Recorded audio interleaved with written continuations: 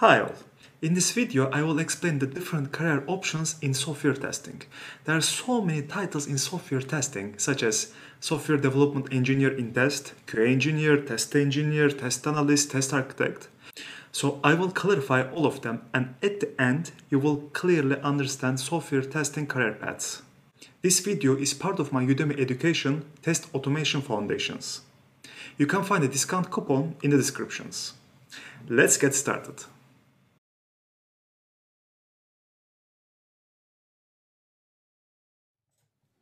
Hi all!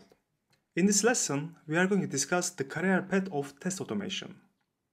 Test automation is part of the software testing career path.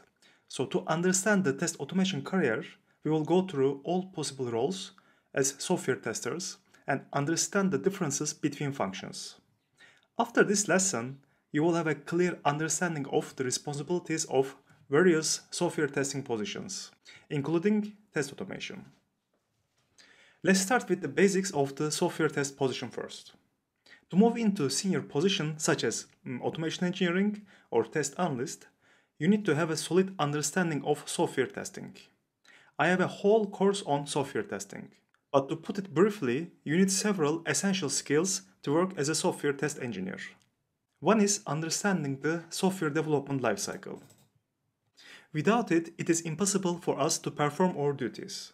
Software development lifecycle is a process used by the software industry to design, develop, and test high-quality software. Another important skill is the knowledge of IT project management. It can be a Scrum, Waterfall, V-model.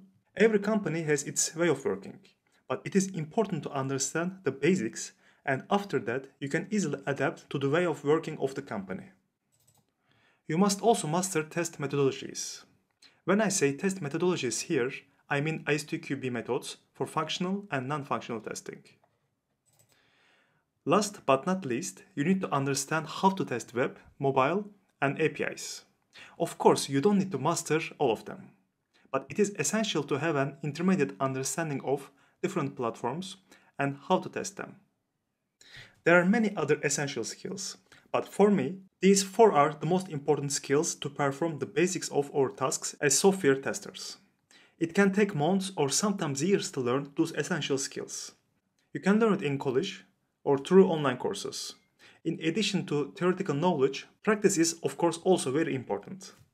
Once you master the basics, you have multiple career choices.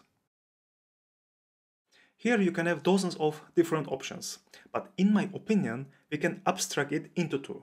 One is the technical path and the other is the process-oriented path. If your goal is to become a test automation engineer, you should follow the technical path, and if your goal is to become a test analyst or a coordinator, you should follow the process-oriented path. Let's briefly review each of the roles to understand the responsibilities of the position. If you have decided to follow process-oriented path, you can become a test coordinator or test analyst. Either path can lead to QA lead or QA manager positions. In general, test coordinators are therefore responsible for the planning, management, and execution of the test process within planning and budget and the right quality for at most one test level or test type. Also, they usually lead internal consultations and sometimes lead a small team of testers.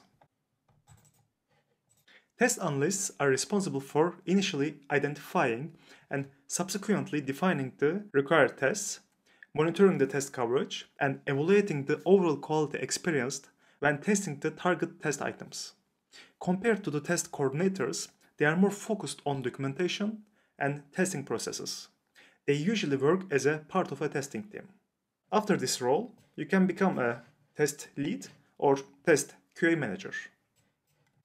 I know there are so many roles related to software testing, and I see so many different terms used in businesses, and often they have different functions as well.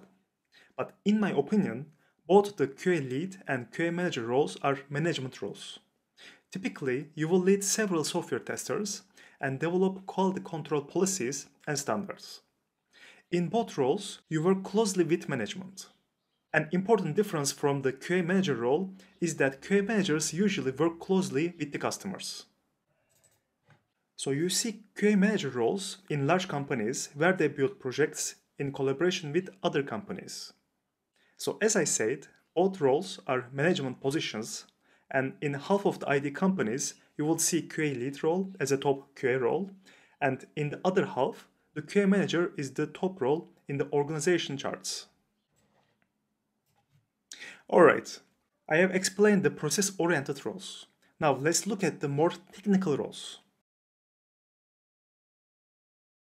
After you master the basics of software testing, you can decide to become a test automation engineer. This position is increasing. There is a huge demand in the current market. And I am not saying it is a better path than the process-oriented path, but automation engineers are in more demand, and mastering the skills can help you to land your dream job. Test automation engineers are software developers who design and write programs that perform automatic tests on new or existing software. It is an essential part of the software development cycle. To become a test automation engineer, you must have a proficiency in coding. In my opinion, you should know at least one mid-level coding language. It could be Java, JavaScript, or Python. After that, you also need to have the knowledge of testing tools and frameworks. In this course, I explain the different tools and paths, so you can make an informed decision before you hit the road. Mastering test automation can take years. Usually, you start as a junior engineer and take 4 to 5 years to become a senior. In the technical path, you will also see the software development engineer in test position and test architect position. The definition of these positions can vary from company to company, but in my opinion, they are both very senior positions. To become a software developer engineer in test, you must have experience in coding and in-depth knowledge of testing tools and frameworks. You can easily create frameworks from scratch and help other engineers to contribute them. Finally, in the test architect role, you work closely with the system architects and the teams. Test architects align and support the system architect to ensure that the testing roadmap and the functional roadmaps are aligned. Both the software development in test and the test architect positions can lead to the QA lead position. In this role, you lead a number of test automation engineers. There are so many roles and career paths in software testing industry. It can be a bit of confusing to understand the difference between the functions and responsibilities. In this lesson, I have tried to explain to you my understanding of those positions. In the following lessons, I will discuss the skills required for the test automation engineering position. Thank you so much for watching, and see you at the next lesson.